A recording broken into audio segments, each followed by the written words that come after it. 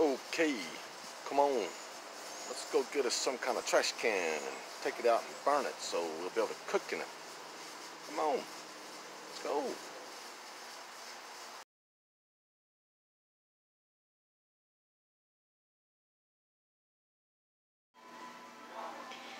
Okay, here we are at Lowe's, and we're looking at trash cans, specifically the metal ones, if you're gonna cook in one. This is the 31-gallon, just about your full-size trash can. What you want to make sure though, whenever you're getting a trash can and you're going to use it for trash can cooking, some metal trash cans have a rubber sealant seam down those lines on the inside and around the bottom. You want to make sure the trash can you get does not have that. Of course, this is zinc coated metal, which is toxic, and that's what we're going to do today, is get a trash can and we're going to show you how to burn it so you can cook in it safely, or cook out of it safely. It's 31-gallon, it's full size. I'm not really gonna get a huge one or normal size one today. I'm wanting something more like this, a smaller one. Easy to manage, easy to burn, 6-gallon, as you can see. But you wanna look inside. There's no rubber seal anywhere in it. I mean, you can still burn it off, but you're just adding more toxins, the flames, the fumes, and so forth and so forth. So anyway, that's taking a look at it, and that's the tip for your trash can. Make sure it doesn't have the rubber sealant on the seams.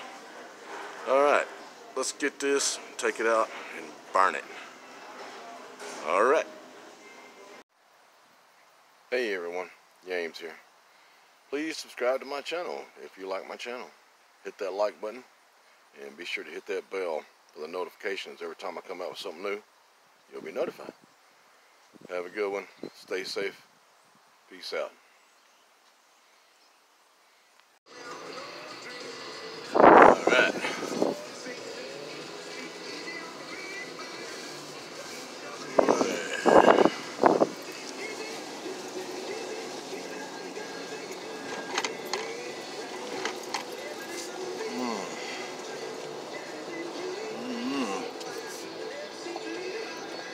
Let's see. How about right here where the picnic table's at? Sounds good. Alright. Alright. Beautiful. Yep. So what we're gonna do, we've got our 6-gallon trash pail. I'm just gonna rinse it out with some river water. Get the residue, whatever might be in there. Yep. Just rinse it out there. And we're gonna go burn it. Get all that toxic zinc coating off of it. Alright. Let's go get us a camp spot going. Okay, so there's the picnic table, some of my stuff. There's a little fire pit that was already there. I've got all my wood unloaded and everything. I brought those big pieces of concrete to put around my fire. Next step, dig that out because I don't know what's in there. Plus I want to get into the ground at least 3 or 4 inches so I'll have a good bed of coals. So I don't have a GoPro with me at the moment, or a stand, so I'm having to use my phone and I'm having to hold it at the same time. It's just me out here. But alright, so I'm going to dig that out and get everything kind of set up. Get a fire going and start a burn on the trash pail, trash bucket. Alright, see you in a minute. Okay, so as you can see, I got well down into the dirt. That's what you want to do, is make it deeper in the center. That way you'll have a deeper bed of coals. Your fire will work better, and it'll make it easier in the morning to start another fire. But anyway, alright, hang tight. Alright, so you can see I got some sticks in there built up in a tripod formation, and I'm fixing to light it up. I want to burn the inside separately before I burn the bottom, outside, and around the outside, because if I get too much fire going inside and outside, I don't want to completely burn it up or melt it. But so I'm gonna get that inside started, and then I'm gonna work on the main fire. All right. So from my main campfire, of course I got it dug out. I got these 2 logs separated with some rocks. I stuffed it with paper sacks. I always save my paper sacks for when I go to the store or a fast food place, and keep them on handy for building fires when I'm camping. Of course, this is not a survival video by any means, but I do get into that stuff. And then, smallest sticks you can find, put those right on top of there, build it up a little bit, because the smaller stuff's always gonna catch on first. That's just a fact. All right, then once I got that loaded up, then I'm gonna go across it. You get the picture. Like I said, I'm having to do this one-handed, holding the phone. But yeah, just build a little cross section all the way across. Cause you got that, all those sacks down inside there, and you can use cardboard too. Save cardboard. Comes in real handy. Comes in real handy. Sorry, I keep moving the phone around so much. But yeah, we got that going on there. See if we can find another little thing here. Yep. Then I'm gonna throw some lighter fluid off in there, and we'll have us a little fire going. All right. Of course, that bucket is still burning on the inside. I want it to burn real good, because like I said, it's pretty much got that burned off inside there. When you first started in your bucket, or even first put your bucket on your main fire, when that zinc burns off there, it's gonna be black smoke, black toxic smoke. But I don't know if you can tell, but now the smoke is normal color, white or gray, whatever you want to call it. And that's when you know that you're getting there, as far as that oxide coating being burnt off. All right, hang tight. Let's get this main thing going. All right. Yeah, I meant to mention also, once I've squirted all my charcoal lighter fluid up in there and all around it and on it, it's a good idea most of the time to let it soak into the sticks for a minute. That way it don't just burn right off. Anyway, another little tip there. Hang tight. And Shazam. All right. Yeah. It'll be all good here in just a few minutes. This is a beautiful place out here, though. This is the place where I made that wacky video, Bigfoot haunted campground thing. Because this is Adams, Tennessee. Just right down the road, actually just right down that way, just a couple miles, is the Bell Witch mansion and property and cave and all that stuff. But anyway, all right. Get back to some fire. That's right. All right, still burning inside of the pail. That fire's doing great. But no, I mean, I can't stress enough just how you want to burn that really, really good on the inside, even though you're going to burn it on the outside, because the inside is where your food's going to normally be. And all them fumes and toxic fumes and smoke, if you didn't burn it, would just soak right into whatever it is you're cooking and probably make you pretty sick. I don't know, there's all kind of videos of people, I've seen some in the past, cooking full-size trash cans like turkeys and chickens and stuff like that. But you know, I wouldn't eat anything out of that. But so definitely burn the inside very, very well. I mean, that's been going, what, hour and a half, couple hours now. And just want the inside to be very, very well done. And of course, later on, when we spread that out over there, we'll burn the outside, which is already scorched. I mean, it's burning on the inside helps to have to not burn the outside so much. I mean, it's already cooked that outside. pretty good, which will make it burn off even easier and faster. That black area right there is where the sticker was for the brand name. But anyway, yep, you want to cook that inside of that bucket or trash can very, very well. Okie dokie. All right.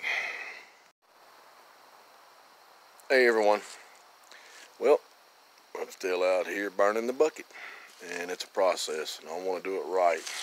So I probably won't be cooking anything in the trash can this evening, because I got out here just a little after noon, and it's almost 3:15 now, and of course, sun's fixed to go down. And contrary to popular belief, you don't want to be cooking a bunch of food in the middle of the night or when the sun goes down out in the country where there's animals that already smelled you when you first got out here.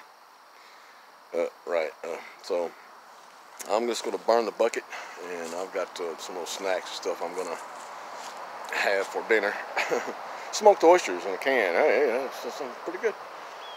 But in the morning, I'll do a little bit of camp breakfast, but not necessarily in the trash can. But we'll do some trash can cooking, and that's why the whole process of me doing this is for. To show you how to burn your bucket, your trash can. You got to do it real well, and it takes a while, because that's some thick stuff on there, and it's toxic. It puts off some fumes and some black smoke, and yeah, you don't want no part of that. So I'm just gonna relax, listen to some music, maybe write a song or something. But I'll check back in here with you ever so often this evening. Maybe we can hear some coyotes, or maybe even see some deer. There's a lot of deer out here. Anyway, all right, hang tight. Okay, so the bucket is just about done. On the outside, it doesn't look like it, but trust me, it is. It just looks different because it cooked from the inside out first. Right, I left all those in there whenever I turn it.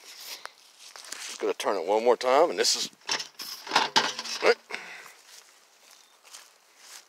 About another 5 minutes on that side, and then I'll sit it straight up and sit the bottom on the fire.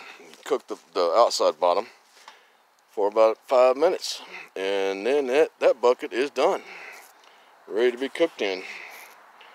Anyway, hang tight. We're getting there.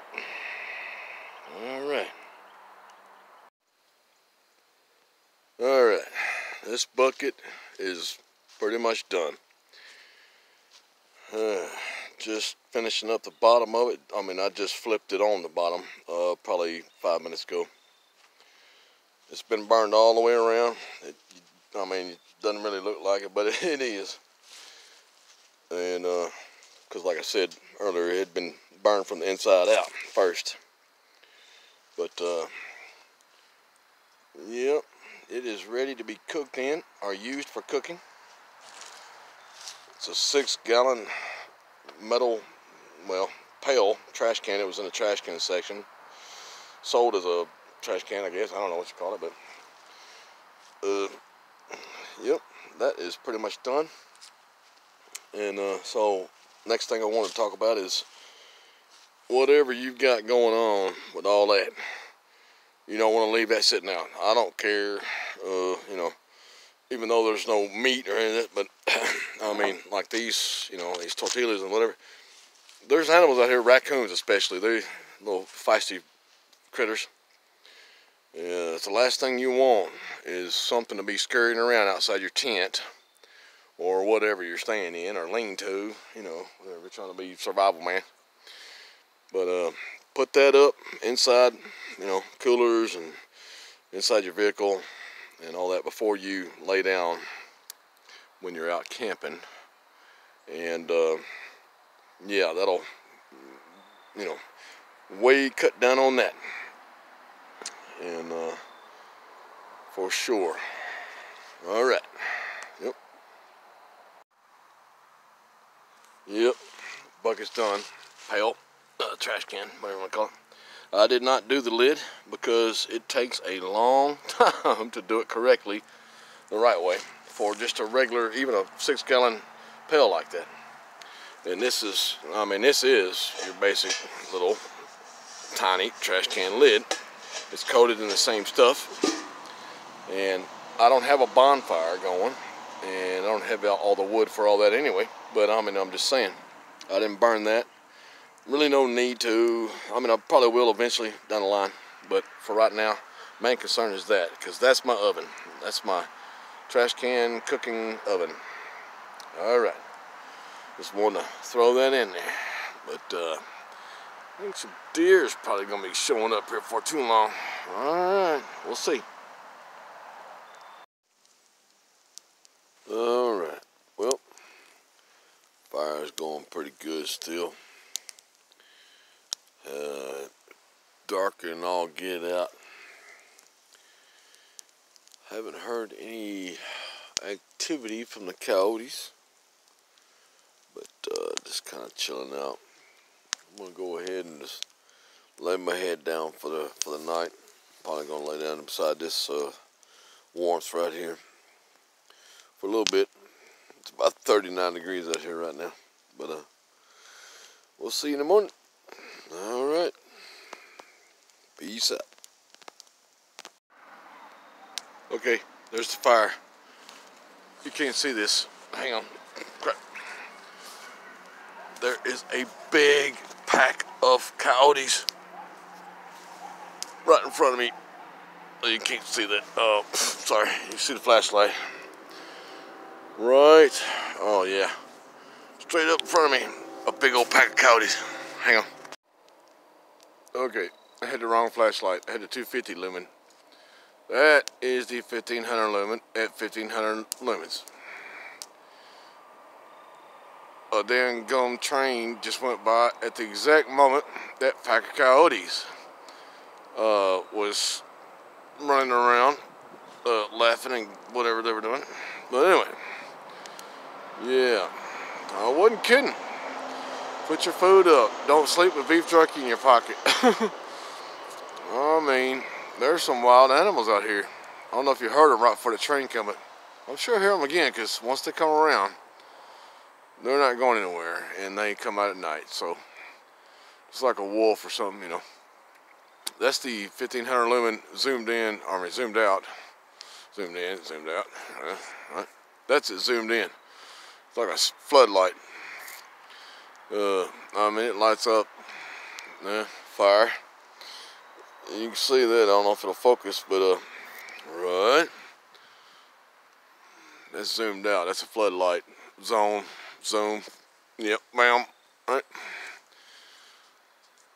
But yeah, coyotes. Oh!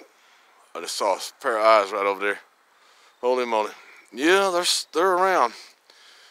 They're around. They know I'm here, and they're hungry. But anyway. Wow. Anyway. I know it, right? Camping out in the country. Hang tight. Sun's coming up. And it's a brisk morning. Alright. Got us some good coals up underneath there. Gonna get that going and whip up some victuals. Get some breakfast going. That's right. Alright, this is gonna be a quick, simple breakfast. We got some smoked baby rope sausage, some pepper jack cheese, and some flour tortillas, the puffy kind. And we got some queso cheese, and we got some Pace County sauce. We're gonna make us some breakfast tacos. Alright. So we got our little griddle going over there. Gonna take up some sausages. Now this is already cooked, but it's just better to have it warm, you know what I'm saying? Put those on there. And I'm just cooking for one. So, you know, that's what it be. No big deal, man. Got us some sausages going on there. Alright.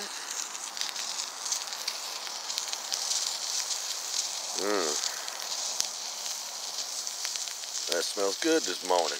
Smell-o-vision.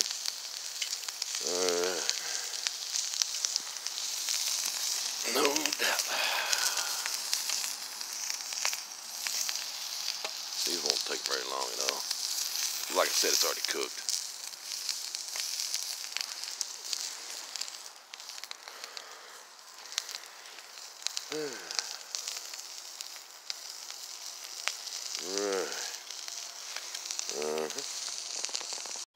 All right. Sausages are done. Now we're just gonna put that on there.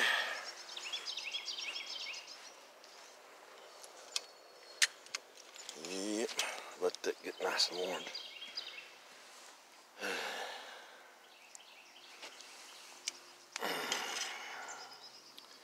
And that is already nice and warm, as you can see. There's the sausage, there's some cheese. Alright, put some cheese on there, man. Just like that. Yeah, pepper jack cheese. We'll roll it up here in a minute. Let's see what's going on. Okay, got a sausage on there. Now for some queso.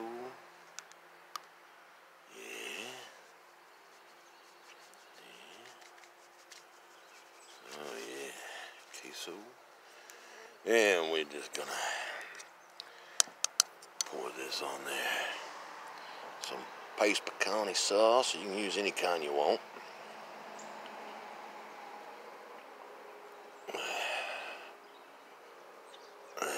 Come on there. All right. We have ourselves a breakfast taco.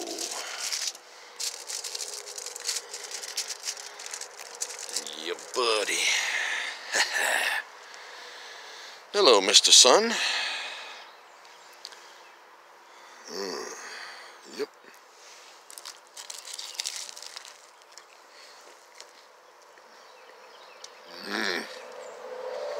Very good. All right. Fixing to head out of here in a little bit. But have a good one. Stay safe. Peace out.